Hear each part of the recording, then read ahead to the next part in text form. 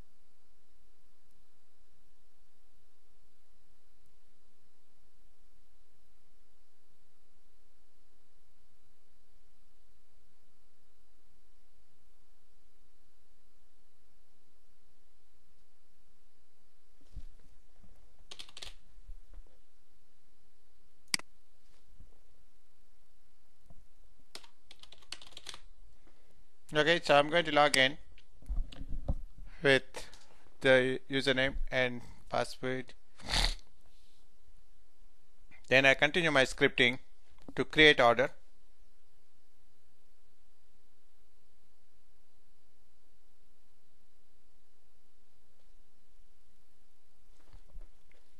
Alright, so this is an order 0404 and the date. Then you can select all this information to create order.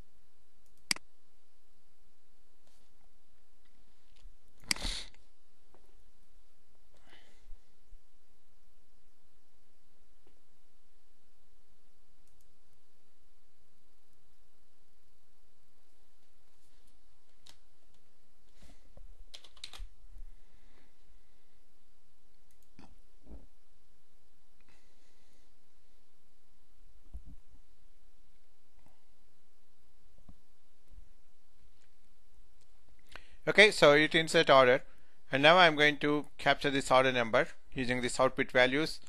So we discussed these output values in my previous videos. If you didn't see it, then you can watch those videos as well, the concept behind these output values. So I'm going to capture this output value and then click on top of this number.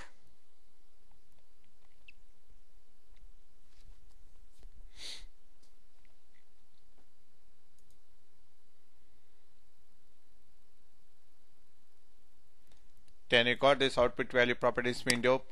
Click OK.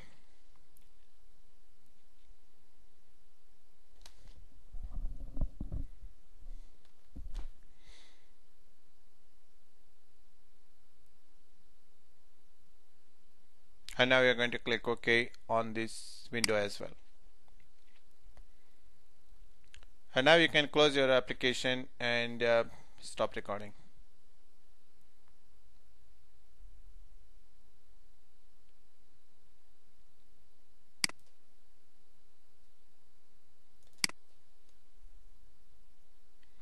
So this is how the script is created, and now we are going to create different functions and subroutines. And let's look at what is the best scenario where you can go with the subroutine and what's the scenario where you can go with the function. So this is pretty much you can do the subroutine for this because it don't return any value, right? So this is how you can do the subroutine for the login.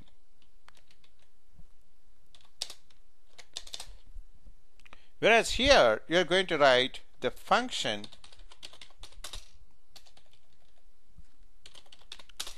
and the function name say create order. Then you're going to move this towards end of the script.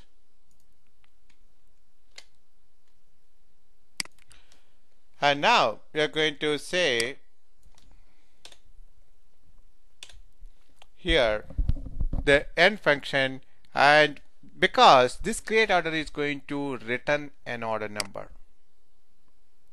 and then you want to return that order number once you run this function. That is where you can use this function, and then the beauty of the VB scripting is you can return all those order numbers to the function name itself.